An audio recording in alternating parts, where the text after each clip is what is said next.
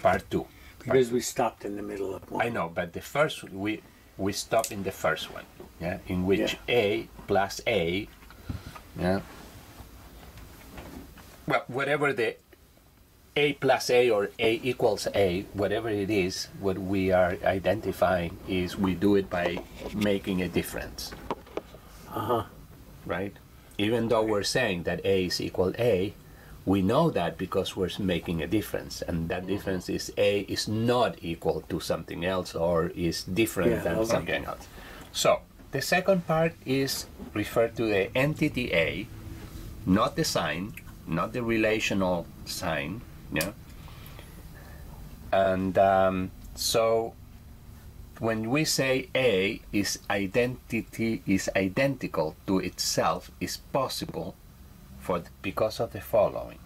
Is possible because you can differentiate from B, from C, from E, from F, and so on. From all those structures that you know, you can separate them, you can differentiate it. And that from the very beginning, they introduce difference. You say, for example, A, and A is identical to itself, means that it's not identical to B, C, or D, right?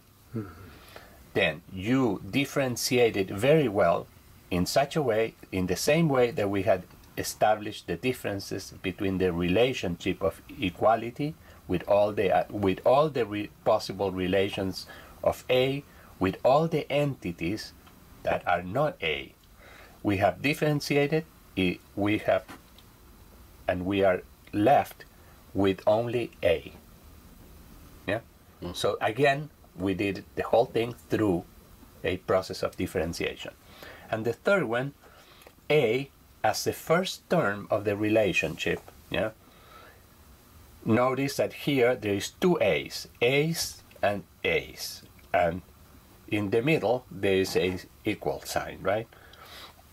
Then we say A is equal to A, are the same, but we don't care. They are definitely two A's. So as a first term of the relationship appears identical to itself, only if we think about it as a moment of thinking, and as far as we can differentiate from another moment. Yeah? According to this, even the relationship of identity is a different between terms for the process of thinking.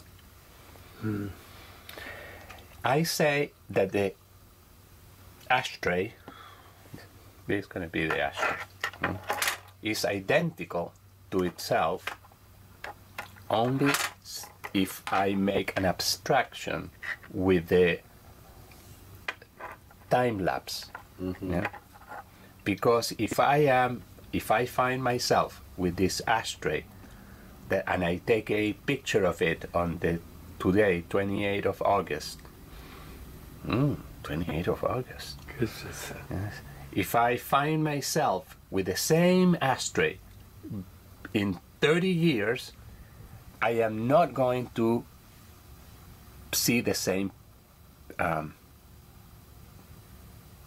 cannot say if I take a picture that is exactly the same ashtray. Yeah? Or I will say it's the same ashtray but is changed perfectly. I will say it's the same ashtray that has been deteriorated a little. Yes, and that's the way with everything.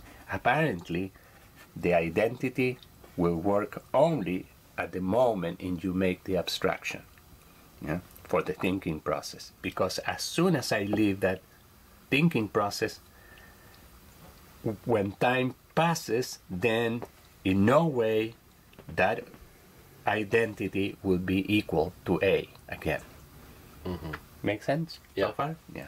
So the famous discussion between those Greeks that nothing goes through nothing bathed in the same river.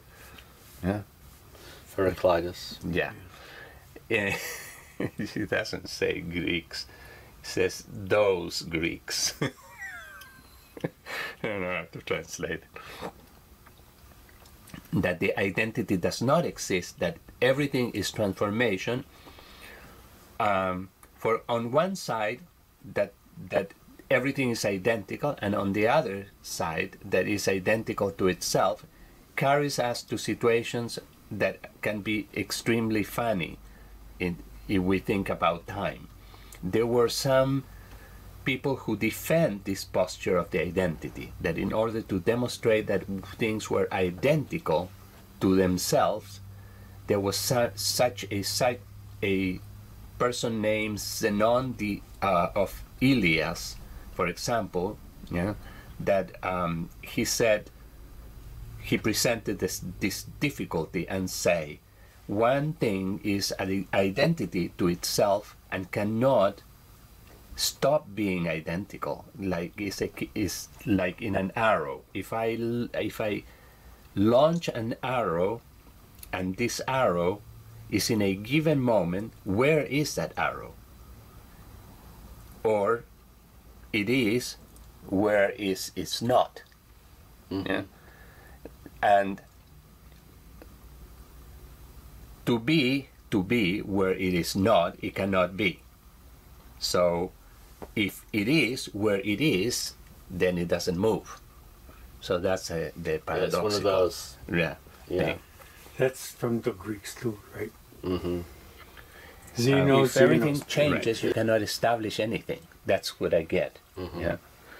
So the synthesis established in the fashion of A equal A appears from the difference of other moments of the thinking process, and as a new ambit that establish the differences that the thinking process impose. The synthesis assume the difference of the relationships, and they structure them in a way that I don't know how to say this. Ponderativamente, I have no idea. There is a word that I cannot, that you have to help me with the English. Ponderar. You have heard that. You know what to ponder. Pondering? If I say that this is more important than another, if I say that this little thing is you reflect different, on that. Right, reflect. Yeah. And it's more important the first one that is read, because that one is the one that is really going to make the recording, and the other one is really to erase, etc., etc. If I'm doing all this type of pondering, quote, I am necessarily proceeding with differences again. I'm separating, this, that, and this, they're doing different things, right? So, the synthesis assume all the differences of all the relationship structuring them in a pondering way. Okay? Okay. Therefore, we differentiate all the differences that do not coincide with the new ambit that are included, and that is how I go constructing the thinking process with this type of process.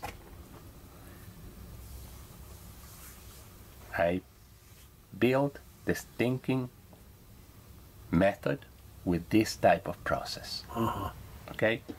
It's the difference between the moments of the thinking that allows me to establish equalities in a new moment of thinking. If there were no differences between the moments of the thinking, I will never be able to say, for example, that A is equal A. I will only be able to say A. That's beautiful. I will not be able to establish any relationship of equality because there was no sequence in the thinking. And even though it is an abstraction, A is an abstraction, and even though I can say A equal to itself, it's possible that I can establish a relation between that A with another A, and I can say they're identical, and it's the same that it is translated in two times of the process of thinking. And I can say all of that because there is a sequence in the thinking process. And that sequence in the thinking process is given for the moments of the thinking process. If it was only one moment, like a continuum, yeah, of the thinking process without moments, yeah, without differences among themselves, there was no possibility, not even to establish equalities, in such a way that, as paradoxical as it sounds, equality appears from differences.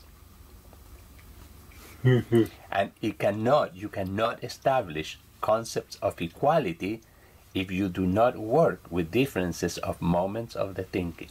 And that does not admit any discussion. It's not discutible. Right, it's not. Because even, carrying it to the term equality to whatever, the social environment, to ask for equality means that there is no equality. To search for equality, you start already from the premise that you don't have it. So, it's really, really interesting. But isn't he saying, what I thought he was saying is, to grasp the whole idea of equality through thinking, you have to pause the movie. And establish the difference. And then, because you're not moving in real time, but you're working with an abstraction, you have to work with differences. Not necessarily that two things are different, but the whole process of thinking relies on you making differences between things. Yes.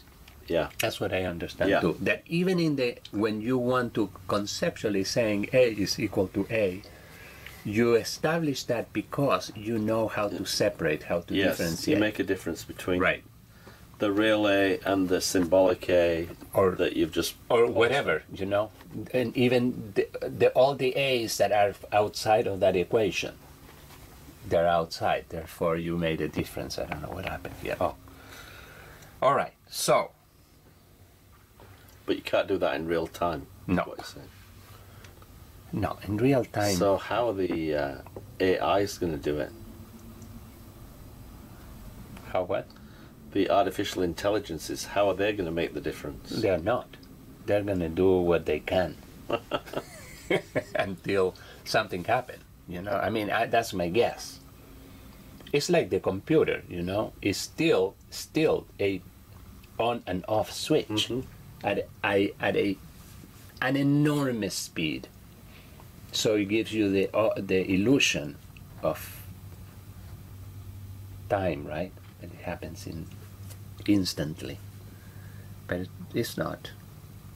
Long process of on off on off on off, each time more accelerated. So you have a lot of structures of on and off, put together. And then appears like a sequence, like a song, because if you play the song very quickly, then it makes it a song. But if you play it really, really slow, there's no song. There's only notes. If you play it with the wrong timing, you can't recognize it. Something like that. Well, he's also saying that he was also saying that the idea of equivalence demands a difference in time. Yes. There are two moments or more of the thinking process.